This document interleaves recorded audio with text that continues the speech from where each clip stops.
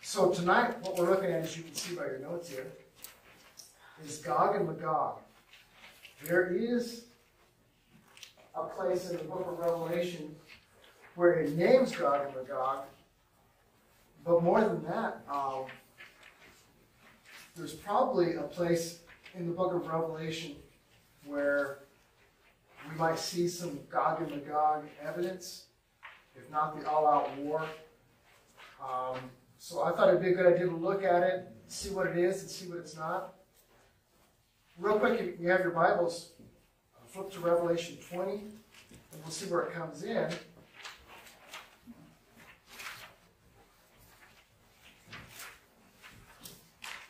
Starting in verse 1, he says, Then I saw an angel coming down from heaven, having the key to the bottomless pit, and a great chain in his hand. He laid hold of the dragon, that serpent of old, who is the devil and Satan, and bound him for 1,000 years. And he cast him into the bottomless pit, shut him up, set a seal on him, so that he should deceive the nations no more, till the 1,000 years were finished. But after these things, he must be released for a little while. So the setting is, this is after the Great Tribulation, that 7-year period. We're going into the millennium, the 1,000-year reign of Christ. And then John writes in verse 4, I saw thrones, and they sat on them, and judgment was committed to them. Then I saw the souls of those who had been beheaded for their witnesses to Jesus, for the word of God, who had not worshipped the beast or his image, and had not received his mark on their foreheads or on their hands. And they lived and reigned with Christ for 1,000 years. But the rest of the dead did not live again until the 1,000 years were finished. This is the first resurrection.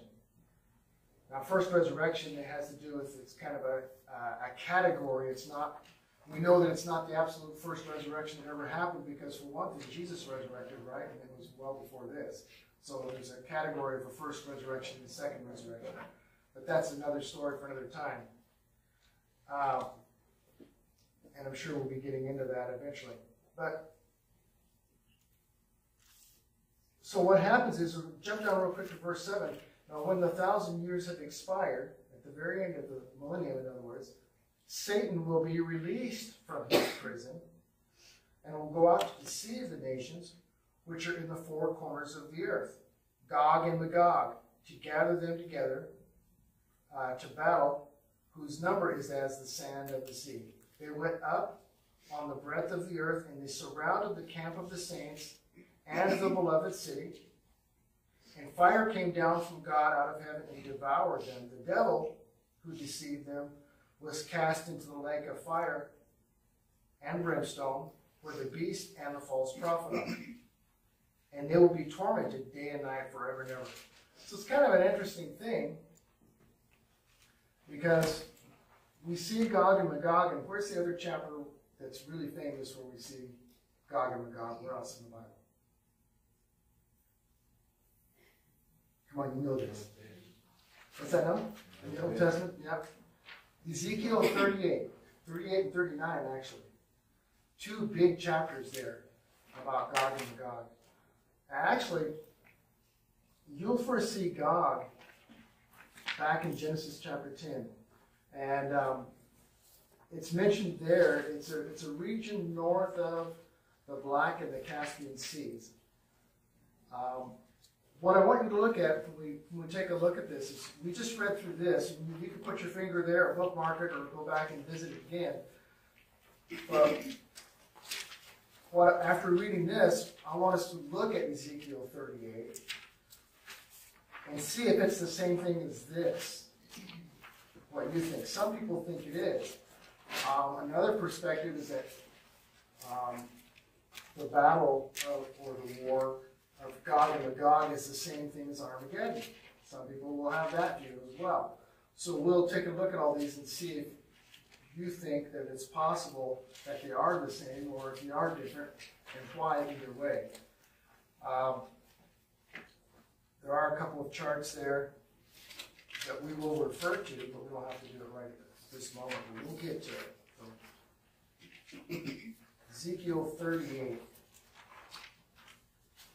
Now what's just happened in Ezekiel, the lead up to this, is before Ezekiel 38 was Ezekiel 36 and 37, which is not surprising, is it? Okay, but seriously, what Ezekiel 36 and 37 are is, you remember that song about Ezekiel and his dry bones and the foot bones connected to the ankle bone and all that? And Ezekiel is set out in this dry desert and said, can these bones be made to live? And the whole story, when you read those chapters, is about Israel becoming a nation again. It's dry land, it's desert, it's barren. And Ezekiel witnesses this vision that's showing him how that the land is fleshing out again. And then the plants come back and everything else comes back. So Israel becomes a nation again. And then after Israel becomes a nation again, we got Ezekiel chapter 38, which is the next big event that happens, which is the Gog and Magog war. It's the next big event in the book of Ezekiel, anyway. Okay, so we have that going on. So we've got Israel becomes a nation, and it was a desert. And then we've got Gog and Magog battle going on. So now, did we see Ezekiel 36 and 37 yet? Ezekiel 30, is Israel become a nation? Is the land become a place? It has. Do this. Okay. Jesus kind of mentioned that too. On the Mount of Olives, in Matthew 24 and so forth, reading on the Mount of Olives, and he's talking about the fig tree prophecy. And when you see the fig tree, and I think in Luke it also says the fig trees and all the trees, and you see them bloom again, then he says basically, Luke will say, look up for your redemption draws near. Jesus talks about how the end is imminent at that point. That the generation that sees all these things that he mentions in the Olivet Discourse, he says that generation will not pass away before we see the coming of the Son of Man. So you got kind of let me get one of these things here. I brought my own markers just because I saw Greg struggling last week. So we've got this kind of timeline here. May 1948. Israel was finally and officially recognized by the United Nations as their own nation. Since then, they grew, and it has become fully into bloom, and they're getting attacked on all sides, right? So we've got Israel becoming a nation. And then somewhere along the line, you are here. This right here, generation, which is a big question mark, how long a generation is. Jesus said in Matthew 24 that the generation that sees this and all the other events come about, sees the beginning of these things, will not pass away before we see second coming. Because he wasn't talking about the rapture at that point. But you could take 7 years off that. And so we have this big question mark here. So we don't know how long that generation is. People do the funny math all the time, and they'll find places in the Bible where it says, well, generation is 40 years. Well, over here, generation is 70 years. Over here, generation is 90 years. Well, what I try to keep in mind, and it's a principle that it's something I kind of came up with is, if I can put it this way, Methuselah.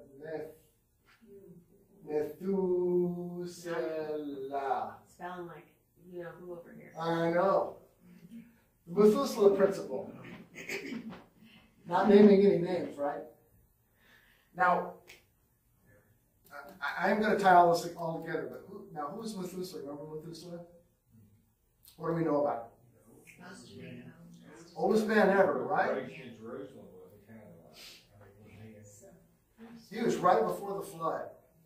Methuselah was right before the flood. And his name, very loosely translated from the Hebrew, means basically, when he's gone, it comes.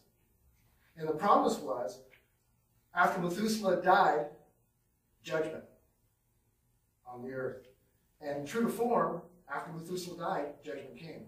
To me, the Methuselah principle is that a generation doesn't have to be 40 years or 70 years or 90 years.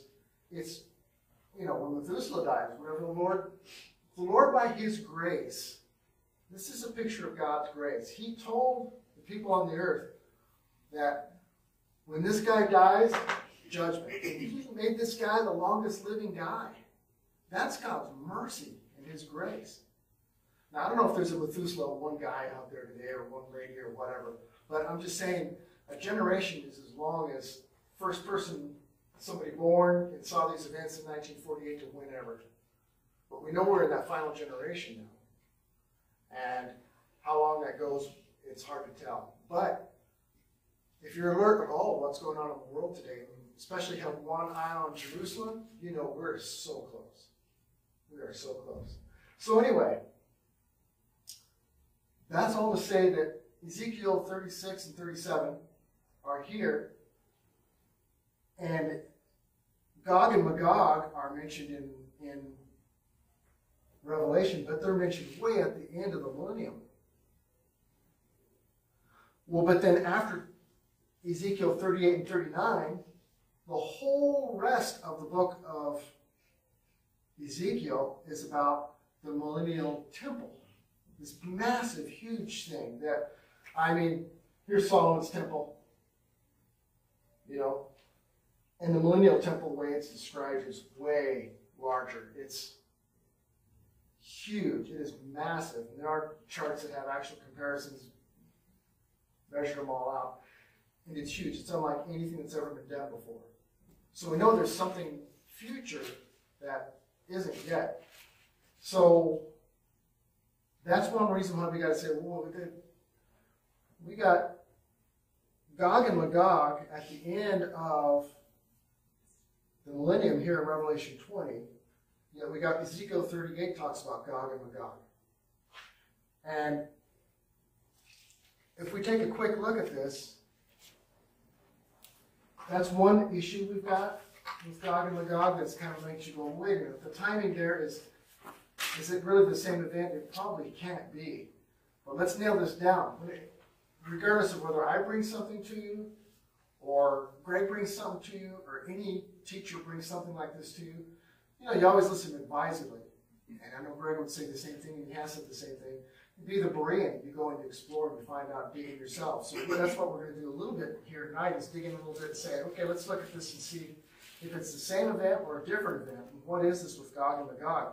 Why is it so important, for instance, that Ezekiel devoted 2 chapters to it? So, Ezekiel 38, starting with verse 1, we'll just kind of read through some key passages here. Let's look at the first half a dozen verses. Now the word of the Lord came to me, saying, Son of man, set your face against Gog of the land of Magog, the prince of Rosh, Meshach, and Tubal, and prophesy against them, and say, Thus says the Lord God, Behold, I am against you, O Gog, the prince of Rosh, Meshach, and Tubal. I will turn you around and put hooks into your jaws, and lead you out with all your army, horses, horsemen, all splendidly clothed, a great company with bucklers and shields, all of them handling swords. Persia, Ethiopia, and Libya are with them, all of them shield and helmet. Gomer and all its troops, the house of Togarmah from the far north, and all its troops. Many people are with you. Okay, the first thing I want to do is, you've got a chart, a handy-dandy chart here, with, it's blue. It's this critter right there. The one on top tells you the modern equivalent of these nations that it just named here, okay? So, conventional thought is Magog is Russia. And some people say, no. First thing I want to say about these countries here is that really these are territories in Old Testament terms. In other words, the borders don't match exactly the same. Borders change, all just like here in the States, anywhere. So these are territories, these are regions, and there's some overlap. It's kind of sloppy. Rosh, a lot of people say, because it sounds similar, will say Russia. Now, and some other Bible teachers, one of them being J.D. Farag, will say no, because J.D. Farag is basically an Arab Christian pastor. He's Egyptian and Lebanese, and the language is very similar to Old Testament Hebrew. But Rosh is the same as what he says in Egyptian as Rus, which means head. So it's not necessarily a location. More and more people understand that Rosh probably means the head. It could be the Antichrist, it's the leader, whoever's leading this coalition. So Rosh is probably the head. Although Russia is involved, because Russia is included in Magog, ancient Magog area. So one way or another, Russia is involved. Persia, we know, is Iran. Really, in real recent history, they changed their name, right? Meshach, Tubal, Togarmah is basically Turkey, but it slops over. It does go up toward, there's some overlap into near Moscow and Georgia, Armenia. Ethiopia, Cush, basically what it's talking about with Ethiopia is it's North Africa, that whole area. Libya's up in there. Gomer is going to be more Germany and Poland and Czech Republic, up in that region. Sheba and Dedan is Saudi Arabia, basically.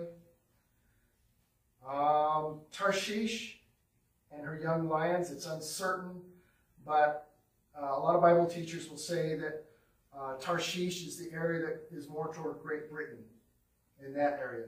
So when it talks about Tarshish and her young lions in this passage in Ezekiel 38, and we'll get into there more, they'll raise a protest along with Sheba and Dedan. They won't actually be involved in the war. So they're saying that could be like Great Britain area. And her young lions, some people say, well, if Tarshish is Great Britain and young lions are raising a protest, that could be us in Australia and New Zealand and so forth, because we'd be the young lions of Tarshish, if Tarshish is the Great Britain, Scotland, Ireland area. Put is Libya. So that's kind of the area that we see. And on a map, I did scribble a spot here for you to. This map here shows you how they're all coming in against Israel. All these nations in Ezekiel 38.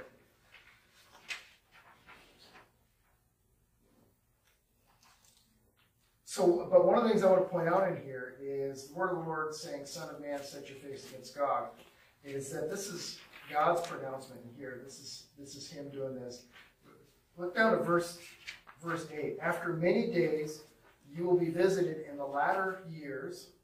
So that's not something that's happened in the past.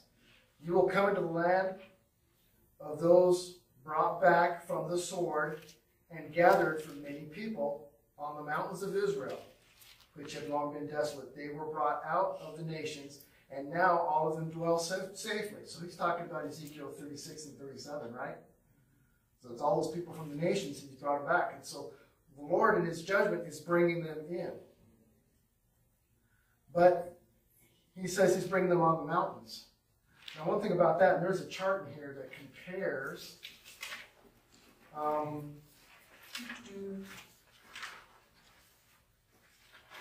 of these handy-dandy charts. Yeah, it looks like this. It's kind of a black and white grayish chart.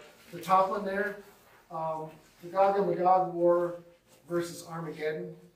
And you see that's a huge difference. Some of the people will say, well, Gog and Magog, that's Armageddon. Well, Armageddon's in the valley of Megiddo, right? Gog and Magog is in the mountains. That's a huge thing to me. So it was one of the things that Greg brought up last week when he was talking about Babylon and Mystery Babylon and some of the charts where you can look at similarities. That similarities can be found in lots of things. You know, like my face is similar to this piece of paper. It's that white. But that doesn't mean we're the same. You know, so similarities are similarities, but they're not necessarily define that they're the same thing. It's the differences that make the difference. So I think when you have one battle that's taking place in mountains and hills, and another battle that's taking place in a valley, then they're two different animals. So take a look at that chart when you get a chance. I'm not going to dwell on that too much because this one-night Bible study thing would be and turn it into a two-night Bible study. Some of you might not mind that, but and underneath here, just for some of you Bible geeks who really want to have some fun and dig in and you're interested in that kind of a thing, there are some teachers out there who compare Ezekiel 38:39 with Esther 9 in a big battle that's mentioned there. And this chart here, if you want to get into it and study and dig a little bit more, shows you how they're two different animals. Or you might hang on to this because someday you might run into somebody and says, oh no, that's Ezekiel 38's already happened. That was in the book of Esther. Well, if you run into that, you go, I've got a chart somewhere. So I threw it on there just as bonus because I had extra space to kill.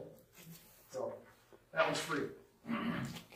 All right, so now we're getting nowhere. Any questions so far? I'm not going too fast, am I? Which version of the Bible are you using? Right now I'm reading the New King James. King James, it doesn't have Rosh in it. Oh, okay. So I was wondering where you got that. It just has that Meshach and Tubal, Mm-hmm. but it doesn't have Rosh. New King James.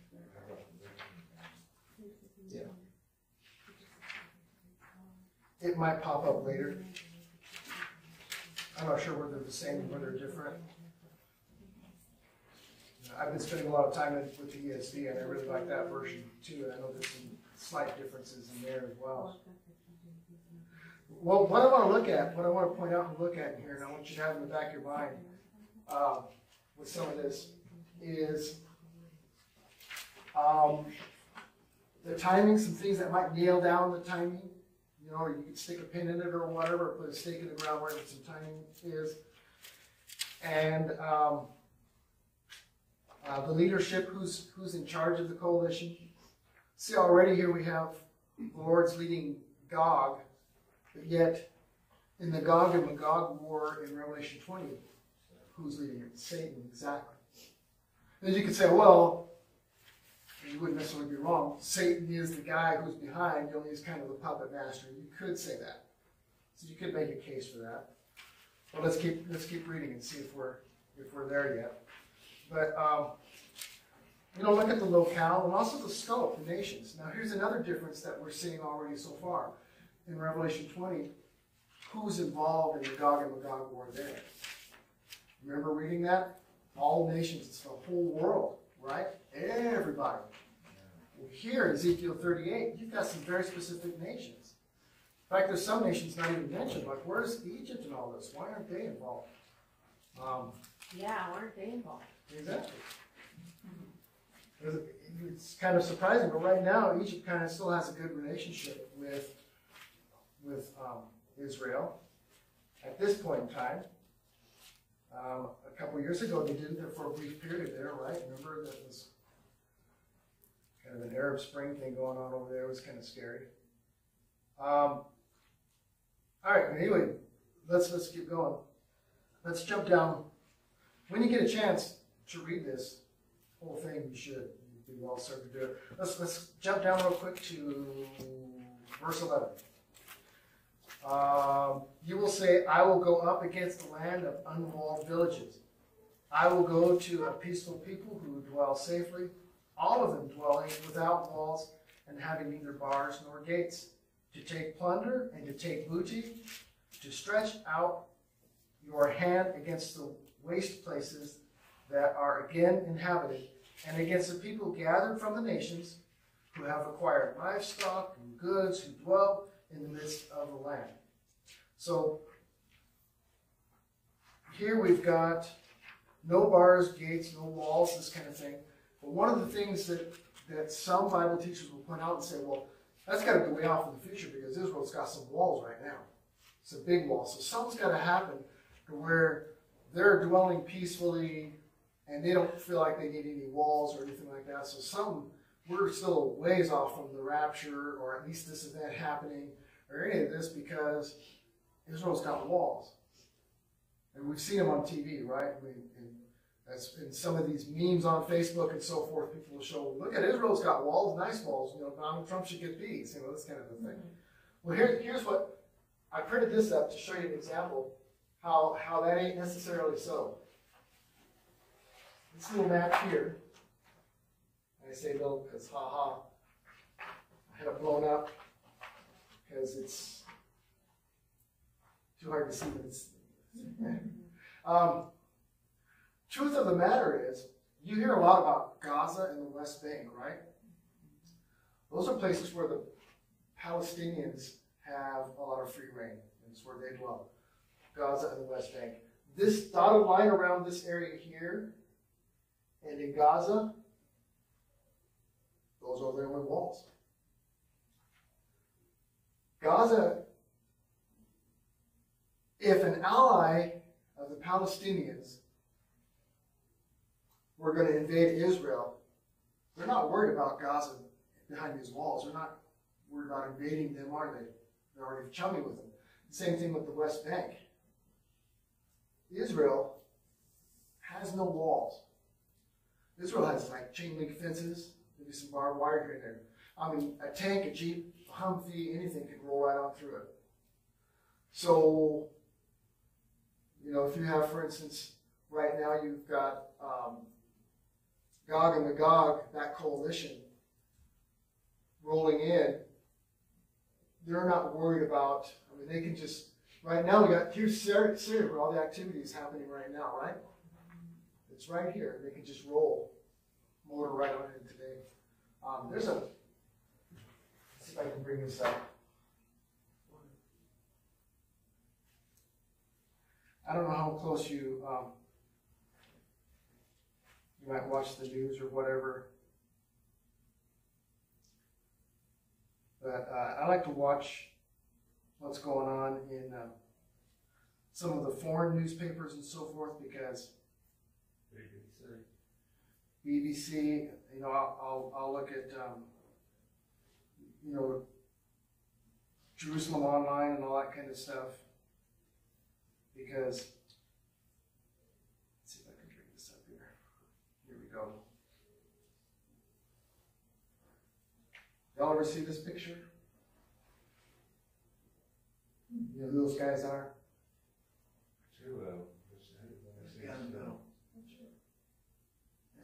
Putin, yeah. Erdogan, okay, from Turkey. And that's Rouhani from Iran. Yeah. And they're all holding hands, all nice and chummy. That, my friend, is the triumvirate Gog and Magog coalition right there. And even 10 years ago, probably no way. But now this is them. Well, and that kind of supports your, all these things are coming together. It's like God knew what he was talking about here. However, it's a shelf life. Like, these aren't going to last forever. So once you start getting all these together and getting all these countries, like you said, connected and in their, how it says here in the Bible that it starts a TikTok. It's kind of like, can you imagine a situation where you would get ready to throw a party? You've got all the food on the table, you've got the desserts, the party favors, whatever. You invite everybody over, and they'll come into one little place in Syria where the party is, and they'll decide, you know what? I'm not in the mood, I'm going home. And everybody leaves. Is that likely? So meanwhile, what's going on right now in Syria is you've got Russia over there, and they're not going anywhere. You got Iran over there, and they just, I just saw a headline the other day, I think it was in Ynet News, which is another Israeli news source, where Rouhani was saying that, we're not going anywhere. We're here to stay. But what prompts this battle? What makes this happen? It says here in the passage that Sheva and Dedan, are asking the question, why are you here? Well, they say here, they say, you will say. So the Lord is telling Gog and Magog, he says, because I'm getting ahead of myself here, I'm sorry. He says, you will say, I will go up against a land of unwalled villages. I will go to a peaceful people who dwell safely, all of them dwelling without walls, and having neither bars nor gates, to take plunder and to take booty, to stretch out your hand against the waste places, etc., etc. So they're there to take a spoil. It says in verse 13, Sheba, Dedan, the merchants of Tarshish, and all their young lions will say to you, have you come to take plunder? Have you gathered your army to take booty, to carry away silver and gold, and to take livestock and goods, and to take plunder? So in other words, they're going to protest and say, are you here to, pillage the place? Well, one of the things you can look at is Israel, it turns out, and off the shore of Israel, is now oil reserves and natural gas reserves that are found that's even greater than Saudi Arabia. And guess who wants it? Everybody wants it. But Russia, there's a reason why Russia is camped out here and Iran's camped out here. Because right over the border, they really like this. Netanyahu at one time sat down with Putin, and Putin wanted to try to negotiate some type of an oil trade deal or whatever, and that never happened. And I don't know what happened behind closed doors, the reason why that didn't work out. But Iran is not in a good place right now, financially or whatever, and neither is Russia's not in a good place with oil. So there's that. So it's interesting to watch, right? Look down also. Well, we can look at. Verse 14, why not? Therefore, son of man, prophesy and say to Gog, thus says the Lord God, on that day when my people Israel dwell safely, will you not know it? Then you will come from your place out of the far north, you and many peoples with you, all of them riding on horses, a great company and a mighty army. You will come up against my people Israel like a cloud to cover the land. It will be in the latter days that I will bring you against my land, the Lord's saying here, so that the nations may know me when I am hallowed in you, O Gog, before their eyes. Thus says the Lord God, you are he of whom I have spoken for former days, my servants, the prophets of Israel, who prophesied for years in those days that I would bring you against them. So that's what they're asking, is they're going to say, wow, Lord, did you do this? They're going to start recognizing their God of old. Now, there's something I want you to notice here that struck me in a weird way several months ago that caused me to go run into all my commentaries and things, and I didn't find any comment on it at all. But it kind of raised, made the little light go off over my head about the timing of maybe some of this, and that is this. And it will come to pass at the same time when Gog comes against the land of Israel, says the Lord God, that my fury will show in my face. For in my jealousy and in the fire of my wrath I have spoken. Surely in that day there shall be a great earthquake in the land of Israel, so that the fish of the sea, the birds of the heavens, the beasts of the field, all creeping things that creep on the earth, and all men who are on the face of the earth shall shake in my presence. The mountains shall be thrown down, the steep places shall fall, every wall shall fall on the ground. I will call for a sword against Gog throughout all my mountains. I don't know if Gog is Putin or not, but it could be. If it were to happen today, that's who it would be.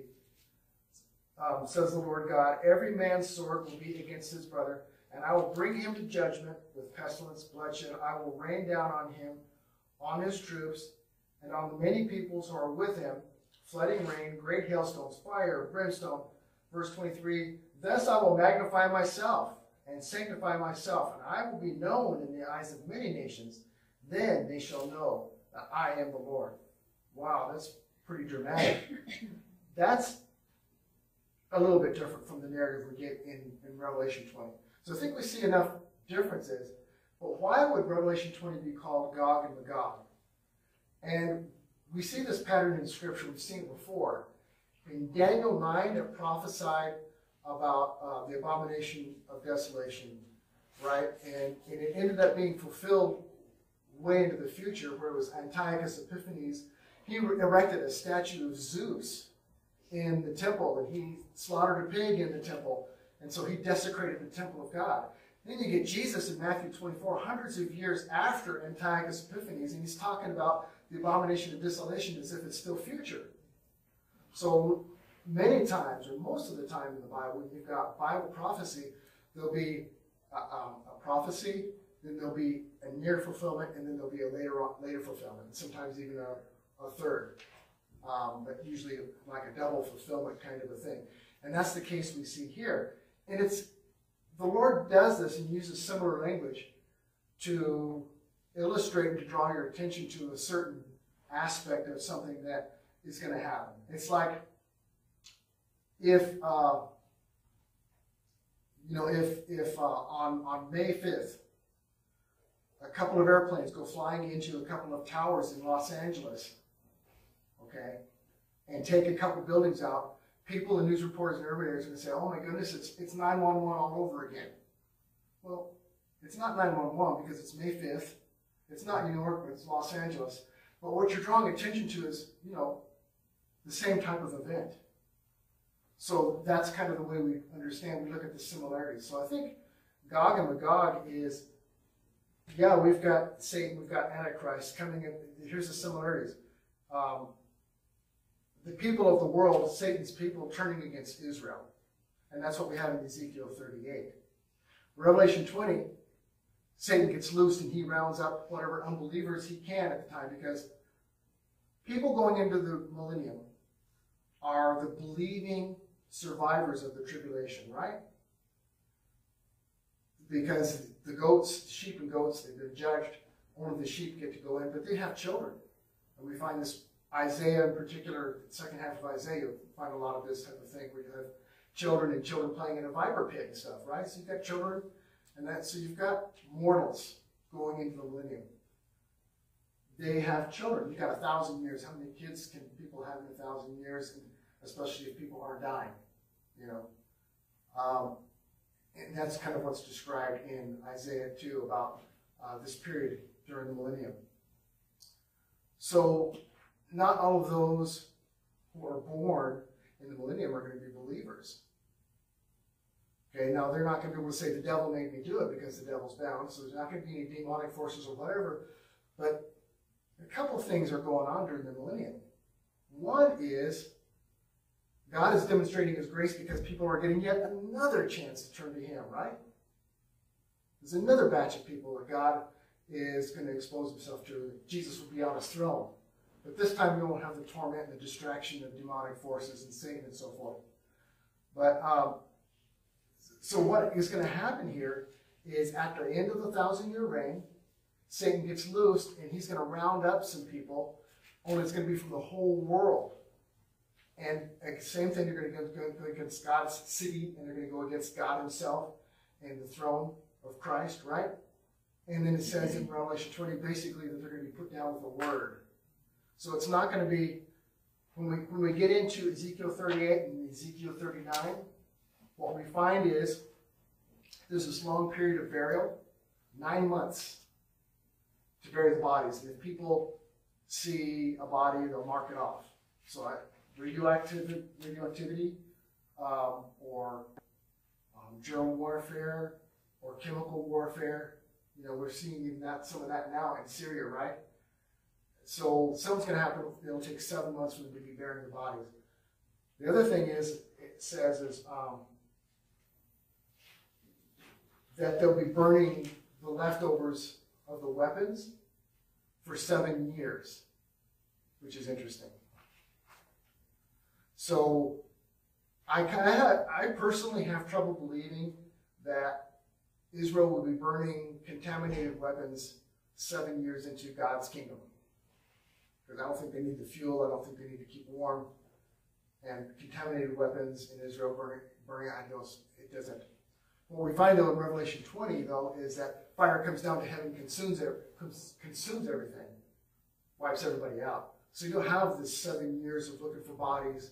You don't have 7 years of, or 7 months, and you don't have 7 years of weapons being rounded up and burned. You've got fire come down from heaven, boom, everything's gone. So the differences, see. But now, what I want to point out of this passage, though, about God's wrath is this. For one is, we know we live in the age of grace, right? The dispensation of grace. We live in the age of grace. Do we see, although we see judgment in the earth right now, and Israel is certainly living under some form of judgment a little bit right now, right? Because they're not walking with the Lord. We see God's judgment on the earth. But God's wrath on the earth, do we see God's wrath now? We don't, do we? We don't really see. First Thessalonians, let's turn to it real quick. It's a key verse, key passage about the end times, right? 1 Thessalonians 4.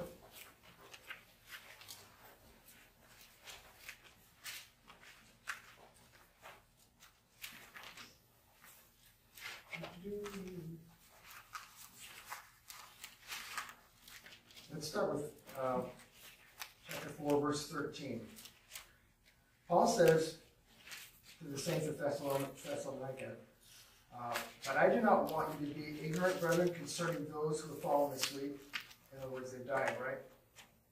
Lest you sorrow as others who have no hope. For if we believe that Jesus died and rose again, even so God will bring with him those who sleep in Jesus. For this we say to you by the word of the Lord, that we who are alive and remain until the coming of the Lord will by no means precede those who are asleep. In other words, the dead in Christ are going to rise first, right? This famous passage, remember that? For the Lord himself will descend from heaven with a shout, and the voice of the archangel, and with the trumpet of God, and the dead in Christ will rise first. Then we who are alive and remain shall be caught up together with them in the clouds to meet the Lord in the air. Thus we shall be with the Lord. Therefore comfort one another with these words. But concerning, chapter 5, verse 1, but concerning the times and the seasons, brethren, you have no need that I should write to you, for you yourselves know perfectly that the day of the Lord so comes as a thief in the night. For when they're saying peace and safety, then sudden destruction comes upon them, as labor pain comes upon a pregnant woman, and they shall not escape. So, this is a great passage for the rapture, and to demonstrate that we're not going to go through the tribulation, because it would be absurd for Paul to say, comfort one another with this. You don't need to worry about it. Don't worry about those times and seasons. What do you mean don't worry about it? I should be prepping, or a survivalist. I should have a whole wall of ammo and guns and whatever, food stocks and stores everywhere. And it's good to be prudent and have some of that. But full-on prepper, Paul's saying don't worry about it.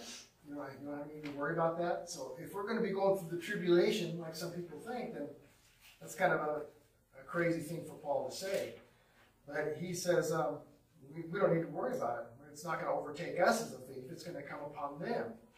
Even though they're saying peace and safety or peace and security. How often does peace and security, peace and safety, that phrase come up in Middle Eastern newscasts right now, in the articles?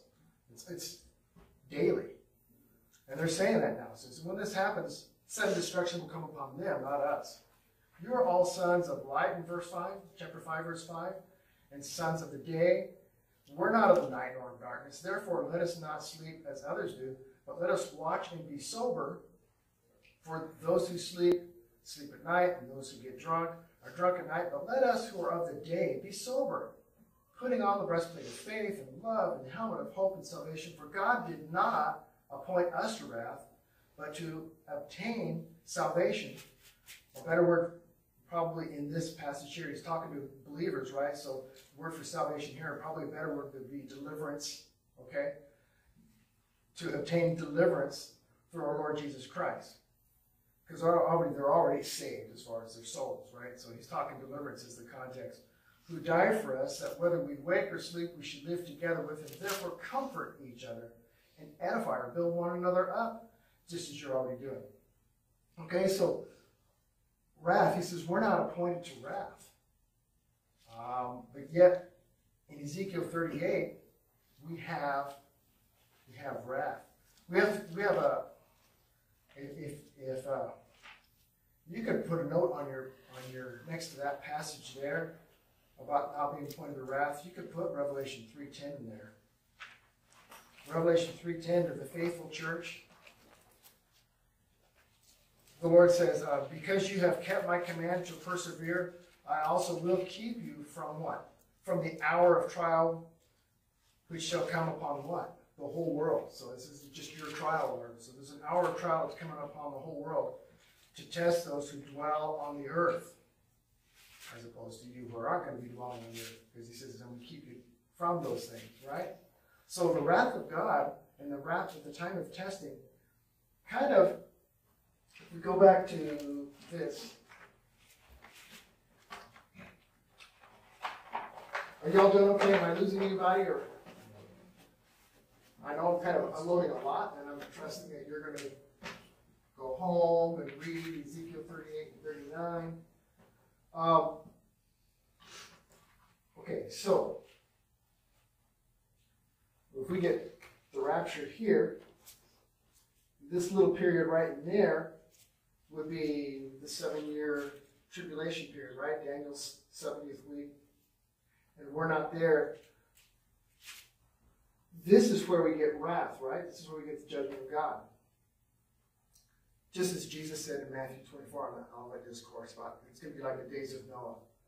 Days of Noah is everybody's going about their business, life as usual, okay? And then sudden destruction type of a thing. They didn't realize they were busy mocking Noah and his family, the believers. And they get shut up in the ark, and they get delivered, and the rest of the world goes through judgment. So this is God's wrath. So that kind of tells me that I could be wrong, but the Gog and Magog war, as far as the timing of it, it seems like it's going to be during the tribulation period because of wrath described here in Ezekiel chapter 38, starting with verse 19. About God pouring out his wrath and shaking the whole world and all that kind of stuff going on. Now, when in the tribulation, the tell for me is when you get into chapter 39, when it says that in chapter 39, let's see, verse 9, it says that they're going to be burning weapons for 7 years. That kind of tells me that it's either right at the beginning of the tribulation or one of the things we have to stop and look at is we don't know if there's a little bit of a gap between the rapture and the 7-year tribulation. Because in Daniel 9, what kicks off, do you remember what kicks off the tribulation officially? The breaking of the treaty, right? Well, the signing of an agreement. The breaking of the treaty happens in the middle of the week. Yes, you're on the right track, exactly. So we could be raptured, some politicking, whatever goes on, or the Gog and Magog war. The Gog and Magog war, it might be a situation where it's an awful war and things get shaken and the whole world's rattled and oh my goodness, how are we going to get through this kind of thing? It's a game changer with what God does. We read about all the wrath of God and the whole world's going to know. And then the Antichrist steps up and says, I'm the Messiah. Here I am. Yes, we did that, and you might even say I did that, but I'm here now, and I've come to bring peace. And Israel's always wanted their temple, and you guys want the temple now, or whatever. And so he might do some shenanigans and sign an agreement to get the temple built. And it might be days or a few weeks or whatever after that. And then you got 7 years. So you got the 7-year period there for Ezekiel 39:9 for the burning of weapons and using it as fuel. Now, I don't know what that technology looks like. It seems like if anybody came up with that kind of technology to burn some kind of contaminated weapons where you can get heat off it and burn it. I mean, if they can do nuclear power plants, how they do things to burn weapons to make fuel out of it, it seems like Israel's probably got the tech to do something like that. But it just says in Revelation 39, in Ezekiel 39, that that's what they do. They burn the weapons for 7 years and use it as fuel. And that's how long the tribulation week is, right? It's a week of years, 7 years. So wrath plus this 7-year thing, it all kind of tells me that it's either right between the rapture and maybe the onset of the tribulation or right at the beginning. It's hard to tell. Like I said, I could be wrong. But now there's one of the things that could kick all this off, the whole Syria thing that you should keep an eye on. And, you know, it ain't gospel, as they say. Some of this stuff I'm saying, it's just something to watch. Because if you're excited and you love the Lord, you want to watch, right? Because you love the Lord, it's like when you're little and you're waiting for grandma and grandpa to come over, and you're at the front door, you're at the front window, right? Or you're waiting for dad to come home. Or, you know, your dad was in the service and he was deployed for a lot of years, and you know he's coming home sometime today. That little kid is up against the window like that, watching. We really love the Lord. We're watching and we're waiting, and because we know He's coming soon. We're listening to everything. So if we love the Lord and we're really watching for Him, we're going to keep an eye out for any of these types of signs. It says in 1 John 3 that he who has this hope purifies himself. So the end time stuff, this is the effect it should have on our lives, is purifying ourselves. You know, somewhere in Matthew 25 is that you're waiting for the Master to come home. It's going to make you live holy. And that's what it should bring about in our lives, is a holiness. Excitement, because we're going to be seeing the Lord soon, but also it should make us live holy lives. But one last thing I'll leave you with, and that is Isaiah 17:1, the burden against Damascus. Damascus was attacked this last week at the major airport, right? Because Iran keeps shuttling in weapons into Syria and landing them at the Damascus airport. And Israel keeps saying, no, I ain't having it. And they keep bombing Iran's installations at the Damascus airport. Here's one of the next big events to watch for. Behold, Damascus will cease being, and it will be a ruinous heap. And so Isaiah 17:1 is something to keep an eye on. Damascus has always been there. It's one of the most ancient cities in the world. It's never stopped being a city, but something is going to happen very soon here in the last days that will make Damascus be a ruinous heap. So I don't know who's going to bomb the dickens out of them, if it's going to be Israel or us or Russia or whatever, or if they're going to set it off themselves and blame Israel, or who knows, you know, what that dynamic's going to look like. But something's going to happen to contaminate that city and so turn it into rubble that it won't be a city anymore. Kaput. So keep an eye on that. And that could be one of the things that makes Russia step up and that whole coalition, like the photo I showed you, and all their allies, and bring them up against Israel. It's either Israel will do it, or they'll blame Israel. It'll be Israel's fault, and it'll be what prompts them into going into Israel, saying we want their oil anyway. It's the hook in the jaw, it says in Ezekiel 38. So it'll draw them in. So questions about any of that? I know it was a lot, wasn't it? This chart here, as you're studying on your own, use this. You can compare, like the first item on there, is God the driving force? In the Gog and Magog war, yeah, God is the one doing it. He's leading them in. In Armageddon, no, it's Antichrist or Satan behind it. In the last battle, no, it's not God. It's not the driving force. It is Satan. And then halfway down, where is this battle? Gog and Magog in Ezekiel 38, it says that it's in the mountains of Israel. Armageddon, that's in Megiddo. It's in a valley. And in Revelation 20, it's in Jerusalem on a broad plain. So kind of look that over, go through it when you get a chance, and I hope you're blessed by it. But one of the things I would put a bug in your ear over, and I can't swear to it, but you know, we name these things like the Battle of Armageddon or the Gog and Magog War, but the Bible doesn't call them that. But we put, for reference, we put those titles on them.